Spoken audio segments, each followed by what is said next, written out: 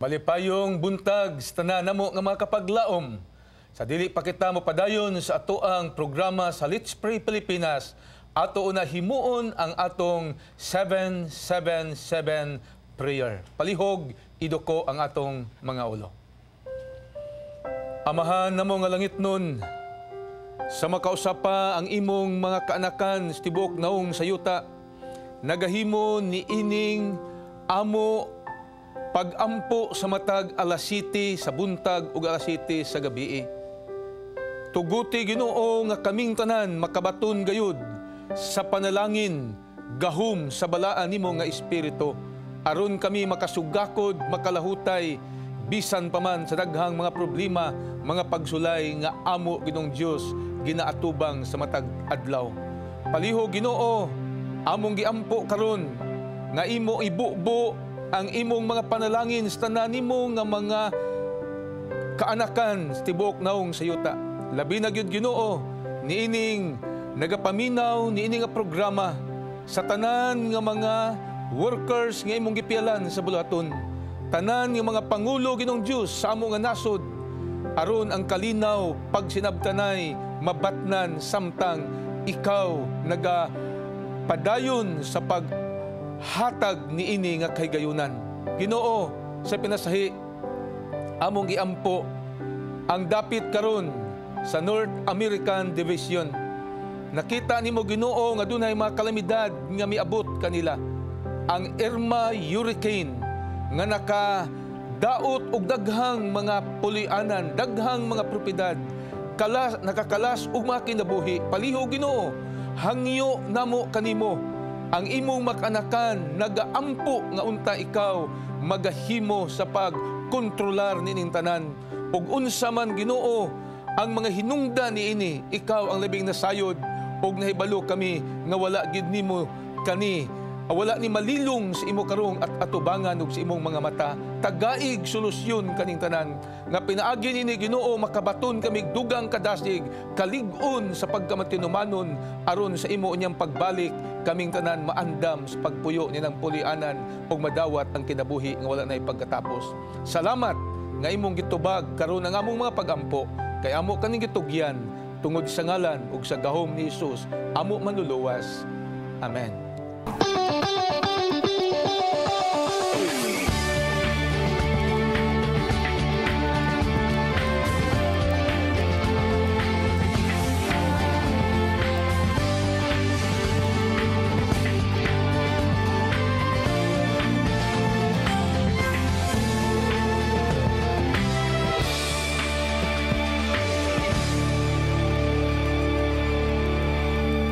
Mga kapaglaom, ang handom o plano sa Diyos nga ang ato gayud matagpulianan mahimong usa ka gamayng langit kon atong batnan ang gugma, pagsinabtanay o pagtinabangay. Busa, tinuod ka na mga kapaglaom. Busa, anyanang sab ang Let's Pray Pilipinas, makig-uban kaninyo uban sa pagtuon o pagampo. Karon para sa ato family #family goals sulod sa 30 minutos. Yes, thank you kaayo mga kapaglaom for being with us. Good morning, Pastor. Good morning, Ban. Good morning, Ma'am Dulce. Good morning, Ban. O gusab no sa tanang Kagayanons watching locally from Channel 25. Maayong buntag diha kaninyo. O gusab no sa atong mga viewers who can watch us at Channel 17, that's Parasat Cable. Maayong buntag sa Luzon, Visayas, ug Mindanao. They can watch us also nationwide through GSAT Cable, Channel 33. Maayong buntag, good morning, how else? Magandang umaga. And also no sa ato ang viewers globally, we have on Facebook, www.facebook.com/letspraypilipinas, o gusab sa ato ang viewers nga gusto na mag-send or mag-share sa ilahang praise report or prayer request, tawag lang mo sa atong numero. Atong hotline number is 0916-557-4777. O ganina no, ato ang nasayran sa opening prayer ni Pastor, iyang giampo ang hurricane nga gakahitabo sa North America, and we will continually be praying with this mga kapaglaom. Yes, okay.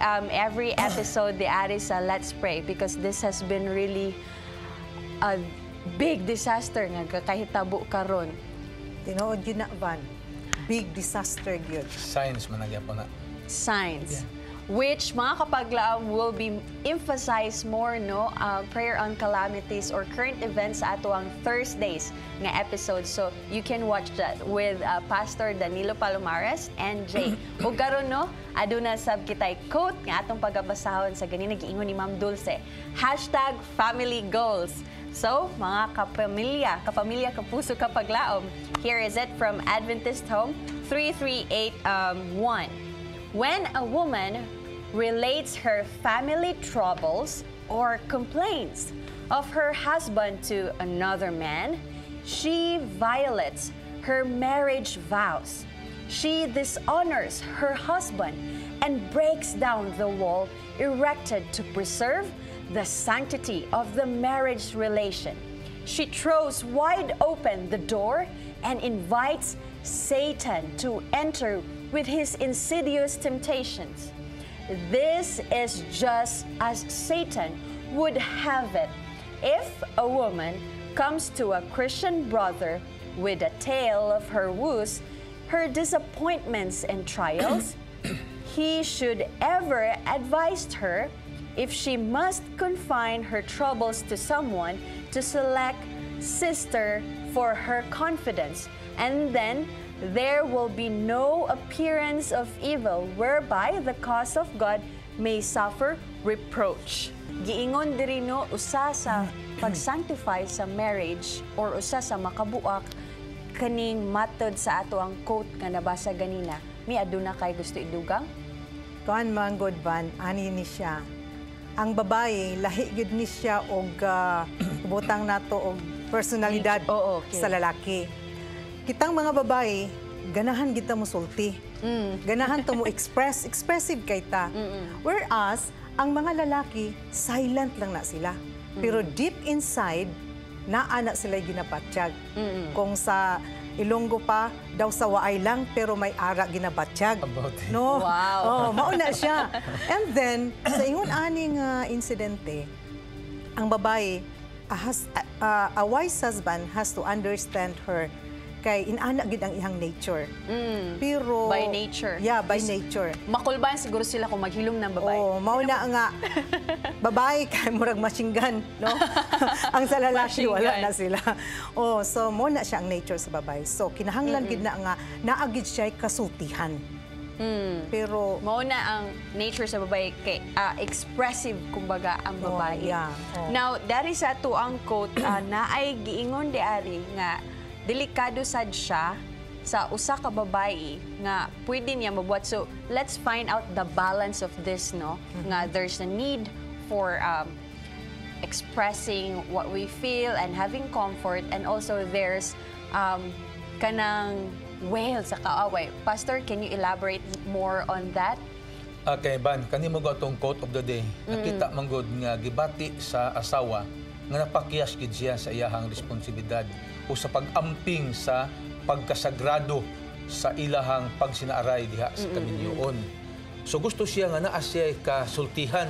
Yes. Mahadlok pud siya sa iya nga bana muna sa miaging mga episode nato kaniging open communication. Nga wala gid unta bitay imong tipigan nga dili masayran aron di nimo na ilum-luom nga ikaw ra.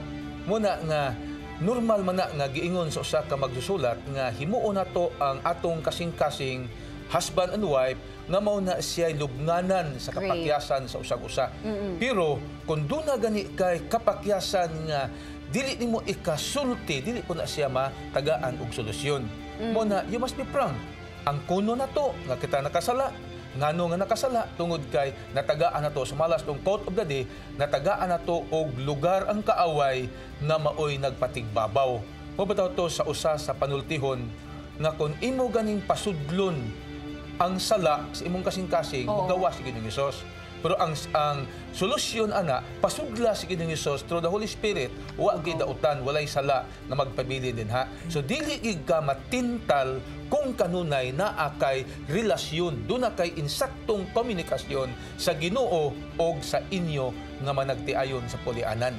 Ato panagin mo'y time to talk together, to relate each other, unya i-appeal ginato kanunay dal-o nato ngadto sa Ginoo ang tanan nato nga mga problema, tanan natong mga gipangandoy. Wow, thank you kayo, Pastor. So that was like a very quick and practical way of dealing the situation. And right now, Pastor, let's welcome our first caller of the day. Go ahead, Kapaglaom. We have Herme Heldopuro. Good morning, Kapaglaom. Good morning, Hermie. Yes. Oh, this is Roger Grado. Okay, Roger. Mayong buntag diha kanimo, Good morning, Kapaglaom. Roger. Aha kakaron na nawag. Hello? Hello. Hi, Roger. Good morning. Okay. Good morning. Taga. Yes, aha man kakaron na nawag. Di siya sugod Central. Southern Leyte. Southern Leyte. Mayong buntag diha sa mga taga Southern Leyte. Yes, Roger, good how can we morning. pray for you this morning? Ako, ang request ng ako, ma'am, may sakit kasi ako na stroke. Ang anak ko, may meningitis. Meningitis? Meningitis. Dito, masakit ka nandun sa nila. Nag-legis ko sa amin sa kalaw. Roger, igunsa ni mo ni siya? Ang akong anak, kasi Lisa mo, ang anak, pero kalabuan na doon, ako na sit. Muna mo, mamay, mo, kasi mo, palaya, ayang ambal. Okay. Okay. Akong anak. Anak. So, ko. all right. Ako. So, okay, may ang iyaha daw, okay. So, ang iyang anak adunay sakit ug mo na iyang concern. Meningitis? So, mao lang ba kana, Sir Roger? Ito ko si Sister Inday. Sister Ito, Inday. Naunsa gani ito si Sister At Inday? Manila siya, ako'y sakit. Napod siya sakit? Oo. Unsa gani iyang sakit? Sa lapit ng bisaya ng kidney siguro. Kidney. Medyo sa sila. Okay. Kabuan. Alright. Ma'am Dulce, can you Okay. please... Kasi sa ilang sa sakit kidney. O sakit sa ilang magpayupa. Okay. So, Okay, it's all so- about health. Sir Roger, mag-ampo ta ha. Hold on, kay mag-ampo ta. Okay, atong iduko ang atong ulo. Amahan na mo nga balaan. Good morning diha kanimo. Sa makausa, amo na usab. Ginapangayo ang imong pag-uban kanamo. Labi na gayod nining among pag-ampo karon. Aduna kami first caller, Ginoo, si Roger. Aduna siya mga concern nining Kabuntagon. Una, ang iyang anak, nga adunay sakit ka meningitis. Lord, nasayod ka kaniya. Unsa siya karon ining mga taknaa. Tabangi siya, hikapas siya Ginoo. Nga maayo siya sa mao nga sakit. Tungod kay kining batan-una, aduna pag yung mga handom sa iyang kinabuhi. Adunay handom mga amahan nga maayo siya aron mabatnan niya ang lain papud nga mga panalangin nga imong ihatag. Og aniya usab dinhi yang gipa alakip si Sister Inday. Nga aduna siya kidney problem. Lord, ikaw nakakita sa ilang nga sitwasyon karon og nasayod kami nga ikaw usab nagahikap sa matag usa kanila. Lord, palihog, ayuha sila aron nga ang ilaha nga kalipay ug ang ilaha nga pagserbisyo diha kanimo magmaluntaron. Sa tanan amo kining gipangayo sa ngalan Jesus. Amen. Amen. Thank you so much, Kapaglaw, for being with us. And right now, let's have another caller. Go ahead. Yes? Welcome to Let's Pray Pilipinas. Are you... Hello? Okay. Yes. Maayong buntag. Yes, morning. good morning. So, this is... This is Lucy Joy Estrella, ma'am. Estrella. Okay, good morning diha kanimo, ma'am. Aha man kakaron na nawag. Yes, na ako sa Buog, Zamboanga, Sibugay. Okay. Sambuanga, Sibugay. Wow, mayong Buog. buntag diha. ZPM. Yes, Sa good morning, CPF. Chad. Okay, Leslie. how can we pray for you this morning? Ako yung umawang nagpang-focus sa ako ang classmate na complicated na iyang sakit. Oh, Nasa iyang potassium that naapektahan na sa iyang kidney. So, mas ni worse yun iyang condition karon. So, we need more prayers right now. okay. Kinsay ngalan? Kinsay ngalan, sa Les? imuhang Sa, classmate? si Jemeline Balase, ako classmate. Jeneline. Jeneline. Yes Okay, po. mora ba kini? Yes, ma'am. Especially for her lang din mo. Okay. Thank you, Kayo, for the great concern that you have for your classmate, no? Pastor? Okay, magampo ta, Ma'am Estrella, ito ko itong ulo, Ginong Diyos, amo karon nga kauban nga mga kapaglaom, atua, nagapaminaw, nagatawag sa lungsod sa Buog, Sibugay Province. Aduna siya concern Ginoo sa iyahang classmate, si Ginile, nga dunay gibati sa panglawas. Labi na gid Ginong Dios sa iyaha nga kidney trouble nga diin Ginoo nangandoy dili lamang siya apan ang tagtungod Ginong Dios makabaton untag kasiguruhan sa imong saad ingon nga inila og dako nga mananambal ang imong saad Ginoo among gipangayo hikapa kani nga batan-on ayuha ang iyang balatian aron siya makapadayon sa mga plano sa kinabuhi, magamit pa nimo og madamlag sa dakong buluhaton samtang naghulat kami kanimo. Salamat kaayo Ginoo nga imong gitubag among pagampo pinaagi sa ngalan ni Ginoong Hesus. Amen. Amen. Thank you. And again, mga kapaglaom, it's 0916-557-477 are the numbers to call. We have here some of the prayer requests that was sent to us.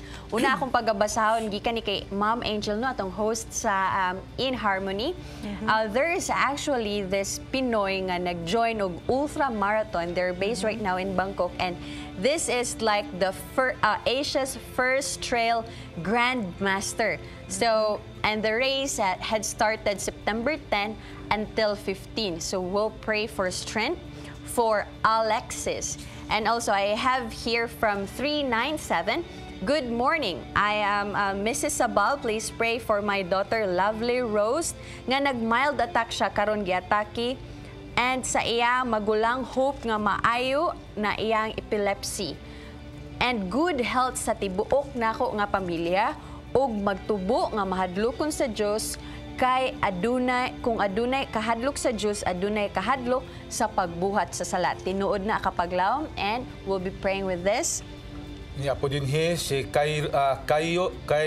Kayos Asira og si Ayan Ricolito na aksidente sila sa motor karon undergo sila sa operasyon sa tiil nga nangabali ug ingon man usab ang mga grade 9 nga adunay 11 ka mga estudyante kani gikan sa Prophet Pin Academy sa atong tulunghaan dinha sa Matangad, Misamis Oriental. So ato ning iampo ni apo dinhi ang naga-review alang sa umaabot nga board exam sa criminology si hangyo ni Brother Michael Kirog gikan sa Dapitan City nga diin unta maandam ning iyahang mga kauban.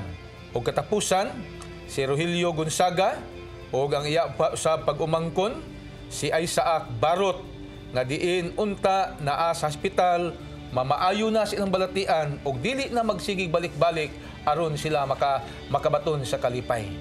Okay. Niya po dinhi from a concerned mother, si Ronita Olis. Iyaha nga ipapray ang iyang anak nga si Glendy Jane nga mutake sa LET exam karong September 24. Unya, doon na po siya problema. Oh.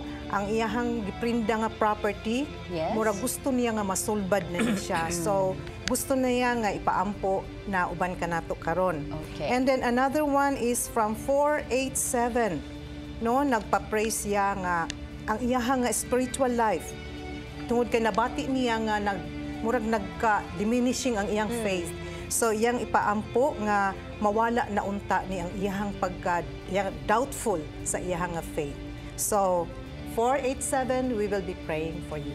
Okay, let's bow our heads. Father in heaven, we cannot start this prayer without saying our gratefulness to you. We've been very blessed for the life, the hope, and the provision that you have for us from time to time. Lord, we don't have the strength to pray without you in filling us. Father, as we lift your name this morning, we also have here few people that we'd like to pray. I'd start with Alexis. Lord in heaven, he is the first Filipino that would be joining this Grand Master Trail. I pray for strength that will preserve him. And also, Lord, as he is taking a race that is very extravagant. And Lord, I hope this can also be a good picture of us Christian as we take this race that is of no competition towards one another, but would have a goal to have a victorious Christian life with you. So I pray that also to him and his family. And Lord, I also like to pray for 397 for Mrs. Sabang's family, especially to her daughter, Lovely Rose, and her elder sister, and also to the whole family. Lord, they have been experiencing such pain, and we know that this is not your will for us to have a kind of suffering that would lead us to that. But Father, I pray for your healing hands to touch her today. And also, Lord, for the continuous support that will also help nourish and give strength to this child. I pray that you will provide them with a good picture of you that would strengthen us and give us hope that we can continually smile even through the frailties of life. This we bring only in the loving name of Jesus Christ. Ginoong Diyos, nagapadayon kami sa pagampo kanimo, aniya si Kayos Asira, si Ayan Ricolito, nakamit sila aksidente sa motorcycle, Ginoo. Anaa, nag-undergo sila sa operasyon tungod kay nangabali ilang mga tiil. Kauban sa mga estudyante sa grade 9 o grade 11 nga diha sa Prophets Pin Academy sa Matangad. Ginoo, asa man sila nga hospital, paliho Ginoo, hatagi og kasulbaran. Financially, tagai sila og ang doktor nga nagaamuma makabaton og pinasahi nga kaalam sa labing dali Ginoo mamauli ang kahimsog silang panglawas, makabalik sila sa ilang mga buluhaton. Ingon man Ginoo si Isaac Barot nga anaa pa karon sa ospital. Usab ang iyang amahan si Rogelio Gonzaga nga dili kalikayan Ginoo ang balatian kanunay magasulog-sulog kanila. Apan Ginoo, pinagis imong paghikap, pinagis imuhang pagpanalangin, tanan nga balatian, pinasikad sa mga tambal nga gidapat tungod sa resita sa doktor nga imong gitagaan sa mao nga kaalam, makabaton sila hingpit nga kaayuhan, mawagtang ang tanang gibati unya Ginoo, makapadayon silang malipayon pagpangalagad kanimo. Og usab Ginoo si Michael Kirog nagapangandam sa iyahang examination, board exam sa criminology didto sa Dapitan City. Tagai siyag pinasahi nga kaalam, kalinaw sa unahuna, mulampo siya og ang tanan nga kalampusan maghatag siyag pasalamat ug paghimaya kanimo. Amo kaning gitugyan tungod sa ngalan ug sa gawom ni Ginoong Hesus. Sa pagpadayon Ginoo, ania si Ronita Olis. Aduna siya concern sa iyang anak nga si Glendy Jane nga mutake sa LET exam karong September 24. Ginoo, nasayod ka sa usa ka handom sa usa ka ginikanan.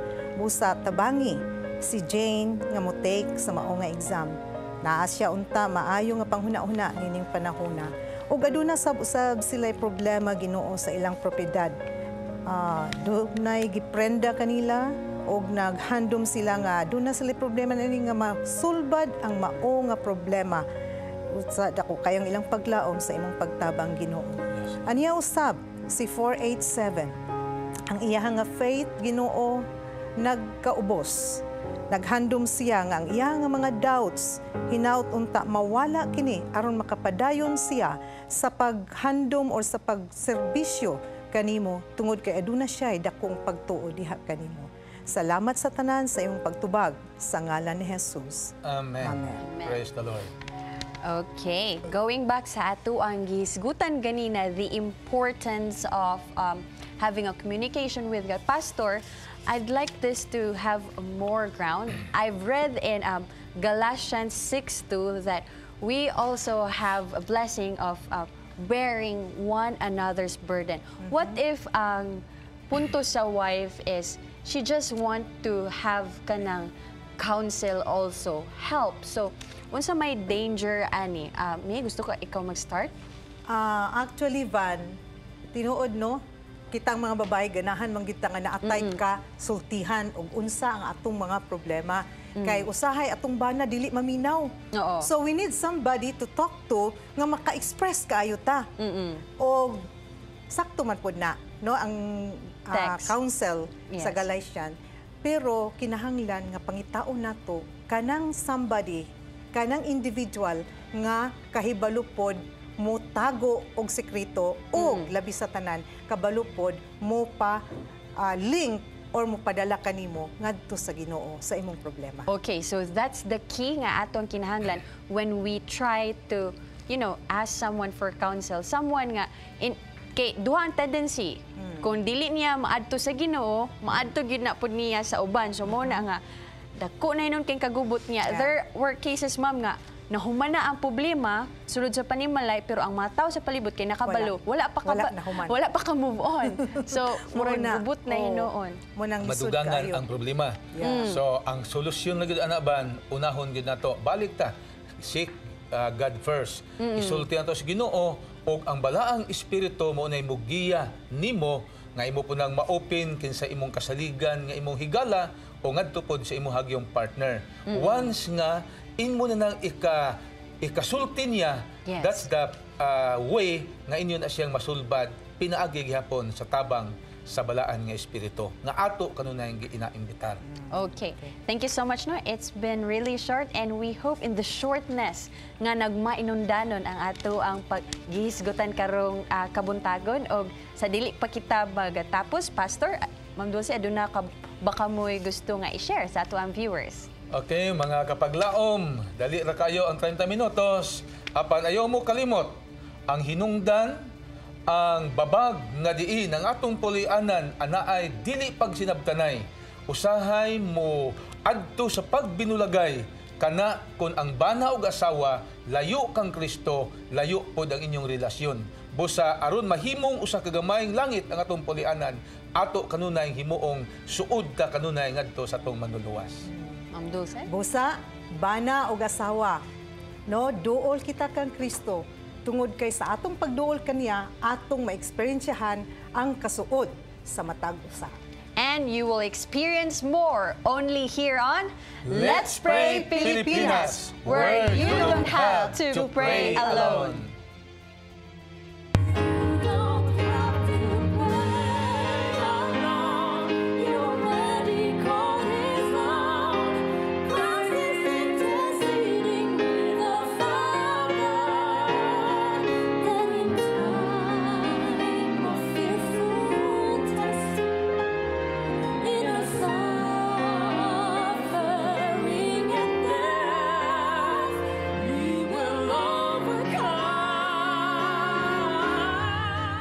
Welcome to Let's Pray Pilipinas. If you have been blessed by this program, share hope and help us continue to bring hope everywhere. Send your donations to South Philippine Union Conference through any of the bank details shown here.